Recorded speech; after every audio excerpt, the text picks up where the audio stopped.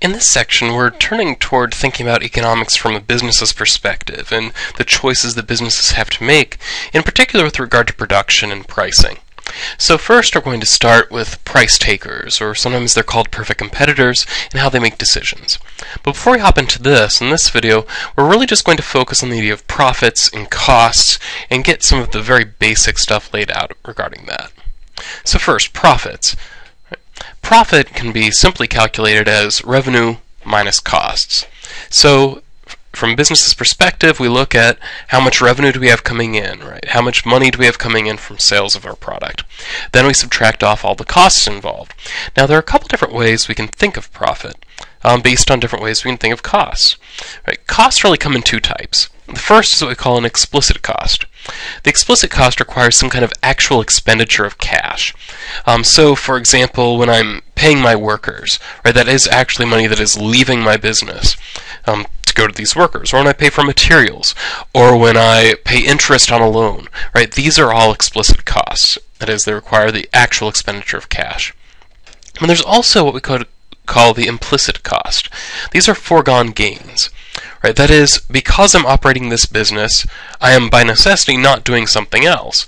Right, so for example, if I put all of my money into setting up a lemonade stand outside my house, then the other uses that I could have put that money toward, right, for example, I could put the money in the stock market and earn money that way, right, from stocks performing relatively well.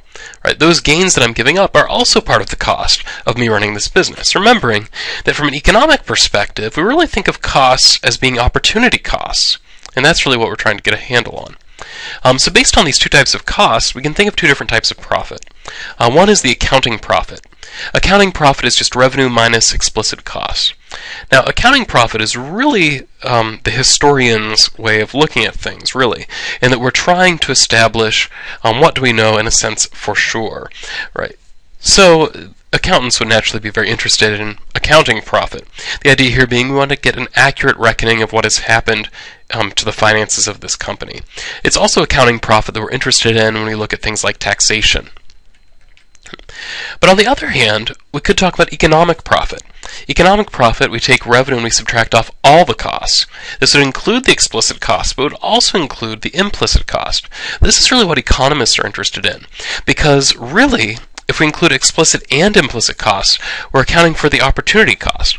So, just to get a handle on why economists would focus on economic profit. Suppose that you've started this business and you find out your business is bringing in a good $3 every day. Well, for most Americans, $3 a day would not be worth it.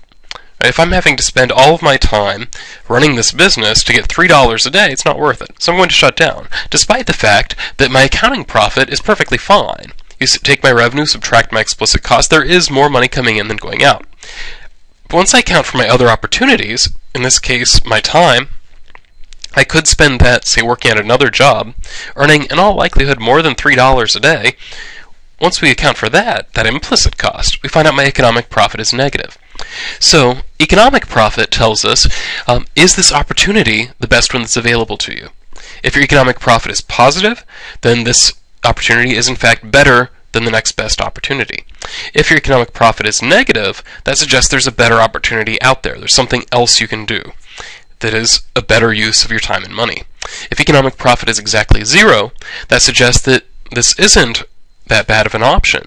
On the other hand, it's not a stellar option either. It's in fact just as good as any other option that's out there. So that's an important point. When we talk throughout this next segment, I'll talk about profits being zero a lot.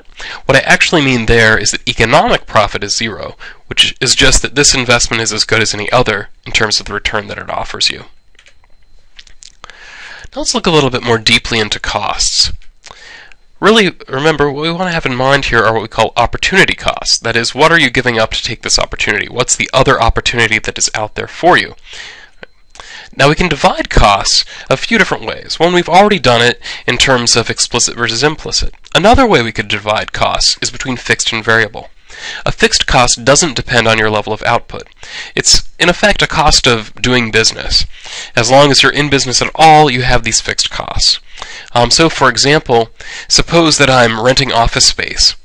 Right? As long as I'm under the lease to rent that office space, I have this fixed rent that I have to pay, regardless how much I use that space. Right, so this would be a fixed cost. It doesn't depend on my level of output. I could leave that office empty, but as long as I've signed the lease, I have to keep paying the rent. Or I could be extremely productive in that office, in which case my rent doesn't go up. It's in fact exactly what it was before, so it's a fixed cost. It doesn't depend on whether I'm producing a lot or a little. It doesn't depend on the level of output. A variable cost does depend on the level of output. So this is something where the more you produce, the higher your variable cost will tend to go. This would tend to include things like labor. If I'm producing more, I have to hire more people, or I have to pay them to work more hours. Materials would certainly be a variable cost. Generally, a lot of our electricity is actually a variable cost as well. Right? The more productive we are, the more energy has to go into running our machinery and the like. Now, one thing I would note is that there are some things that are kind of fuzzy.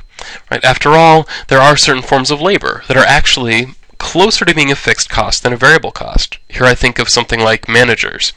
Right? For the most part, you need to have a manager as long as you have anybody working at all. But you don't need to go out and hire more managers immediately just because you're producing more. Right? So, to a certain degree, management salaries are a fixed cost. At the same time, to a certain degree, say doing is a fixed cost. You flip on the light, it doesn't matter how productive you are inside, you get just as much light from that light bulb as if you're doing absolutely nothing in that room, once you flipped on the light bulb. So fixed and variable cost, it's not something we can draw a really bright line and say these are fixed costs, these are variable costs. It's all a matter of does it depend on the level of output or not. And we can certainly break things down in a way that's believable. For the most part, things like rent, land use, and the like are fixed costs. Things like most of your production line labor, energy, materials are usually variable costs, though understanding it's kind of a fuzzy line between the two. One note on what we call normal profits. Normal profits are really just what we can think of as being the typical amount of profit you can expect to earn from running a business. So, normal profits, then, we can think of as being what you would earn if you ran a business other than the one you currently are. So they're part of your cost. Because since it's an opportunity, you're giving up somewhere else. So this is where, when I say your economic profits are zero, what we actually mean is that you're earning a normal level of profits. That is, as much as you'd expect to earn anywhere else. If your economic profits are negative, it very well might be that you're still making a profit in the accounting sense, but you're not making as much as you'd expect to earn somewhere else. If your economic profits are positive, then that means that you're earning a more than normal profit, or an excessive or excess profit, beyond what you would normally expect to earn in other businesses.